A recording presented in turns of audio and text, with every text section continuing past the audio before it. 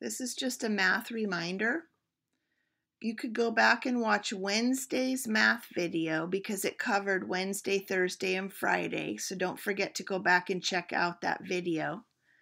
I can see that 19 of you have been doing the iReady fractions lessons this week.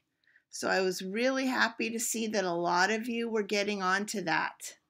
If you have finished all of the math assignments that I assigned on Wednesday, then you could play Legends of Learning. There are 3 fraction games that I made for you.